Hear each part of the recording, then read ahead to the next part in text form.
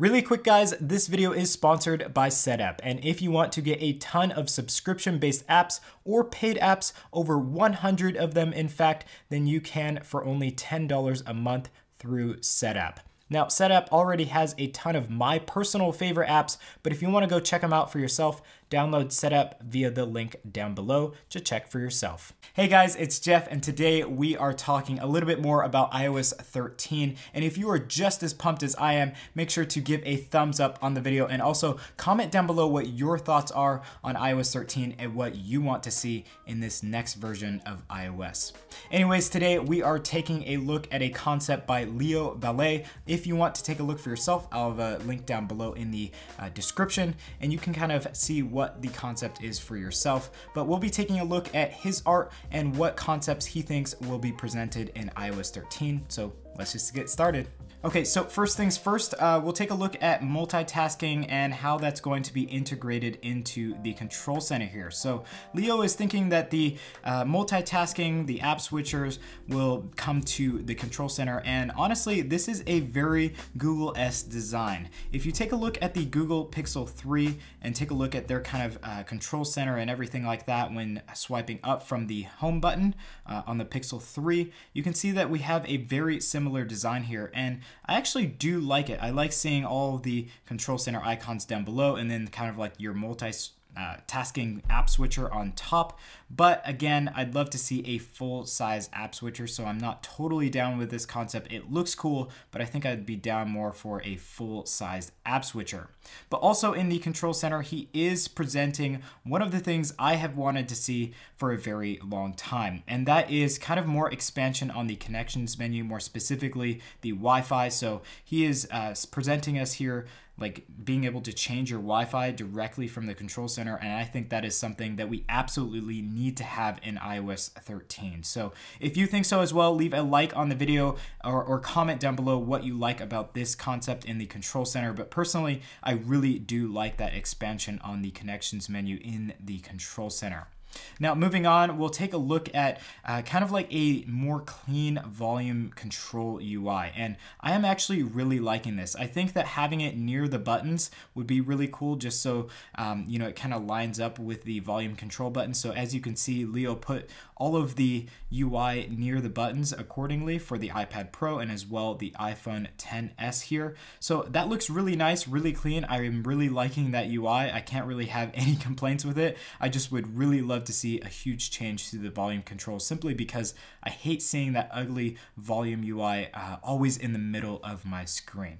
So next up, we're taking a look at dark mode, and dark mode, it has to be coming. Apple has kind of teased it in a lot of apps, and a lot of the UI that they've presented within iOS are ready, and we are definitely ready to see it. If you haven't already, check out the Stocks app. That gives a very good representation of what the dark mode will look like if it does come in iOS 13. But back to Leo's concept here, he is showing a very clean, a very sleek UI here with dark mode enabled, and it is showing that within the screen brightness adjustment within the control center, that a dark mode will be toggled through that. So that's really cool. I'm not sure that toggling it will be that easy, simply because we have already seen that in macOS the toggle just takes a few seconds, so I don't know if it'll be that seamless on iOS. We'll just have to wait and see what Apple has in store for us.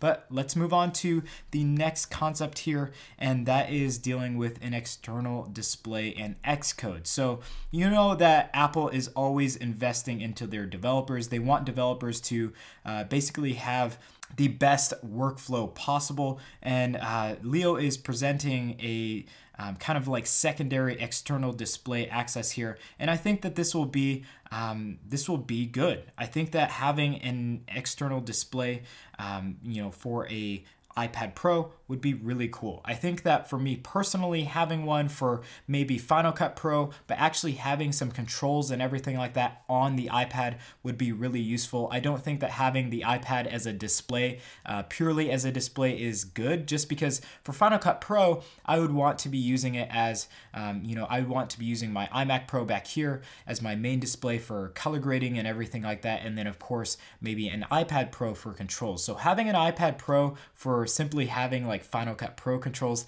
I think that would be really cool, and I think Leo did a really good job just thinking about this and kind of integrating it into his concept here. So let's move on to the next one here, and we are taking a look at kind of like integration of a possible Magic Keyboard 3. And Leo is saying that we should be seeing an Apple W3 chip integrated into a possible Magic Keyboard 3. I personally don't like having to use the Magic Keyboard that goes with the iMac on an iPad. I don't think it works. If you want to check out like a really good one, I think Bridge just released one. Bridge makes Apple keyboards, and I actually have one on order coming. I think that's a much better design rather than using the Apple keyboard, but that's my personal opinion. Having a W3 chip would be great, but I think having Touch ID in that new keyboard would be absolutely essential to make it worth my while and using on an iPad Pro. But let's move on to kind of this concept with Leo. He's saying that handoff will be available with Keynote, and I personally believe that this would be a great concept, but I'm not exactly sure what he means by this.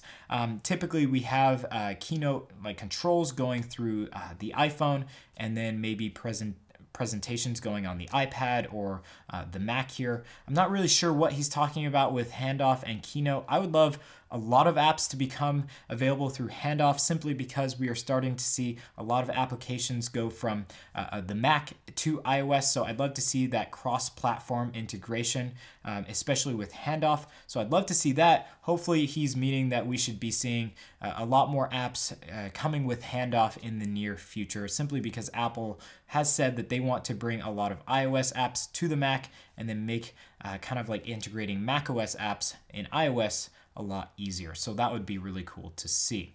Now let's move on here and talk a little bit more about Find My iPhone in iOS 13. And Find My iPhone has been an absolutely amazing tool within iOS. I've absolutely loved it. Unfortunately, I just had to use it this past year as my iPhone was stolen, and I think it worked well. None of the information that I had on the device was able to be accessed. My phone is completely unusable, and while it wasn't found, it still kind of gives you that access to basically shut down your iPhone so that people cannot use it again.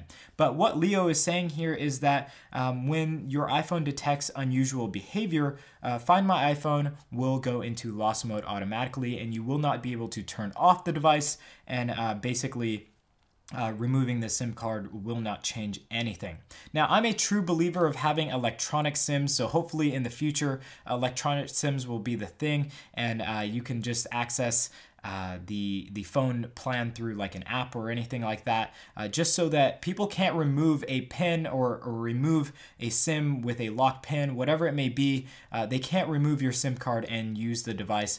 They have to basically hack the electronic SIM, which is really impossible. So that would be really cool to see, one, an electronic SIM, and then two, this kind of new Find My iPhone concept that would basically disallow people from ever stealing your device and keeping it off. So that would be really cool to see. If you like this concept, of Find My iPhone, let me know in the comment section down below. I think I have a lot to say on some improvements that need to be made with Find My iPhone. So let's discuss it down below.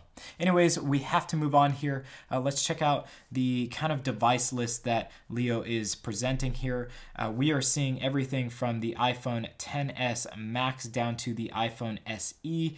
I personally believe that the kind of iOS range that we're seeing with iOS 13, since we're seeing a pretty major update here, I think we'll be seeing at the lowest the iPhone 6S and 6S Plus, all the way up to the iPhone XS, XS Max, and then of course the new iPhone 11. And for the iPad, he has it at the newest 12.9-inch iPad Pro, all the way down to the iPad Mini 3. And I personally think that we'll just be seeing it for the new iPad 6th generation and higher. I think that a lot of things are coming to iOS 13, a lot of exciting things, but I do think it's going to take a lot of processing power, and just having older devices on iOS 13 wouldn't make sense for battery life, one, and then performance as well. I think a lot of changes will have to be made for performance, specifically with iOS 13, even for for older devices that were made to run like iOS 11 and iOS 12, I think that some changes are going to be needed. So yeah, guys, what do you want to see in iOS 13? Let me know in the comment section down below. Do you think these kind of numbers are accurate with the device models and their support or Apple's support of iOS 13? Do you like them? Do you not like them? Is your device going to be supported? Let me know in the comment section down below. Anyways, guys, thank you so much for watching this video talking about iOS 13. If you want to stay up to date with all of the news of iOS 13, make sure to get subscribed and also hit the bell button to get updates as soon as we release our content. Anyways, again, thank you all for watching, and hopefully we'll catch you in some upcoming content. Peace.